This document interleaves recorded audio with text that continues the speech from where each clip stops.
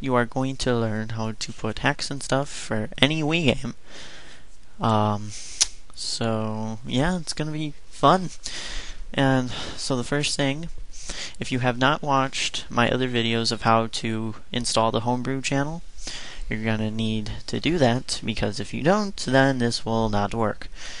So yeah, just do that first. Follow those videos. They tell you exactly what to do. And as soon as you're done, then watch this one. If you watch that one, then just keep watching this. So, alright, then we're going to need to download 3 things after you've installed the Homebrew channel. Put in your SD card into your computer and download this link that's on the side of this YouTube video. It's called Ocarina, and this is what gives you the codes to do the cheats and stuff on the Wii. And it'll bring up your zip thing. And so you want to copy both of these to desktop. As soon as that's done, then you can close that.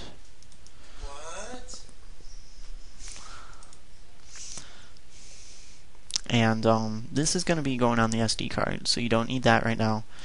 And this is what you're going to be using on your PC, obviously, hence the folder name. So, what we're going to do first is open up the PC folder. You know what? Let's actually download the other files first. Okay, and go to the other ones and then download the Homebrew Browser, which another link will be on the side of this YouTube video.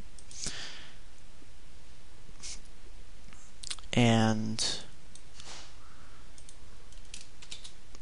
I need to take both of these, bring them on your desktop, and you can close this.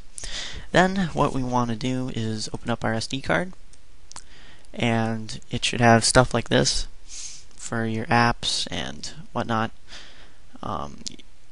Like, it should show the applications after you've installed the Homebrew channel on your SD card. So open up your apps, and then you're going to want to put Ocarina in the apps. Just cut and paste in here. Okay.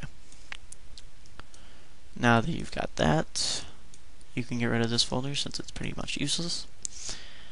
And you want to need the Homebrew Browser. And just copy.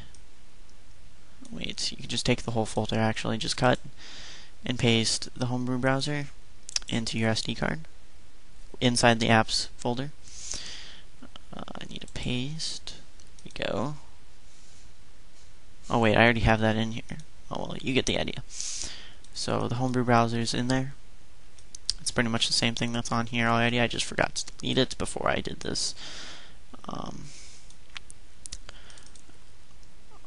So yeah. Well, I forgot about this README.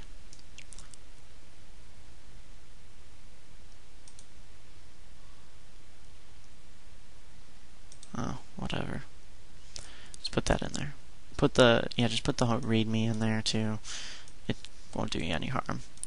Okay, now that we have the Homebrew Browser and Ocarina in here, you can close out your SD card and open up this PC thing, the PC folder.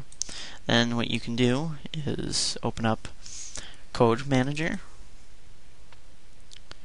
and it'll come up as this.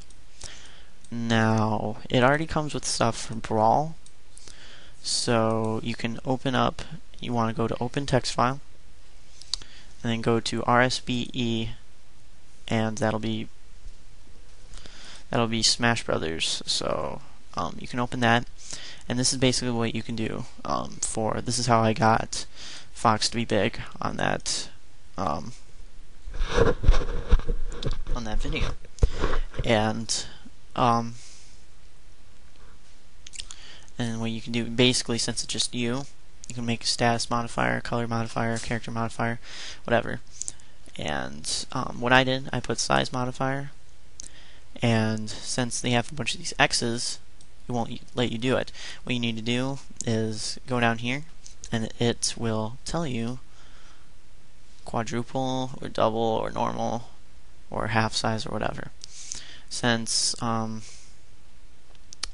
guess quadruple is, or quadro is the most that they have on here. So whatever you want, just copy this and then post it where the X's are. And so that's what you do for that. But if you want to get Mario Kart or any other Wii codes for this, what you can do is open up, and this is the last link that'll be on the side of this YouTube page. It'll be called USB Gecko.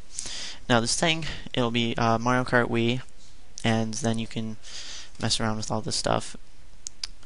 You don't need anything right here. You just click download, and oh wait, hold on, sorry. Right click download, save link as, and go to PC and save it in here where all the other text files are, and it will save it. Now as soon as that is saved, you can open a text file, and it'll be the one RMCE01, and then you can open that, and it will open Mario Kart Wii cheats. For this, for some reason, I tried it last night, and it worked on one player, but it did not work on online. So I'll figure that out, and then I'll tell you on the phone or something. I don't know. But I put always have an item, and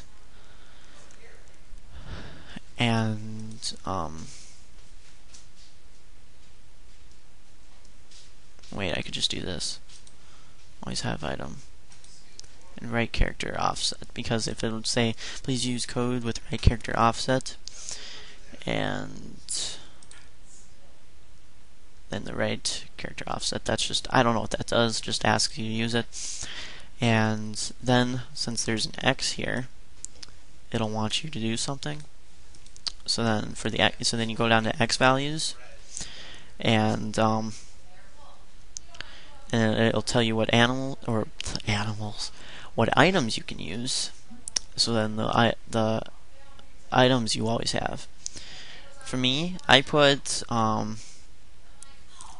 star power, and so then you copy and paste 09, and you go to XX, and you paste it over the X's, and for the Y, there's Y is usually 1, so just put 1 for it. Otherwise, it will. Oh, and you save it. Otherwise, if you have triple bananas, you're gonna need to put Y as 3. It'll let you know otherwise. So, and I think.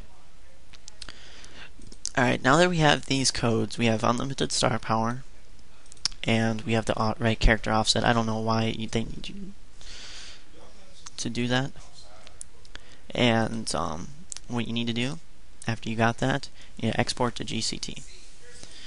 And as soon as you export to GCT, then bring it to your SD card and click store. And it'll say it's stored. And after that, then you can go to your SD card.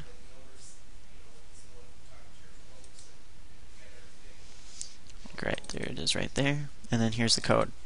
It'll be right there.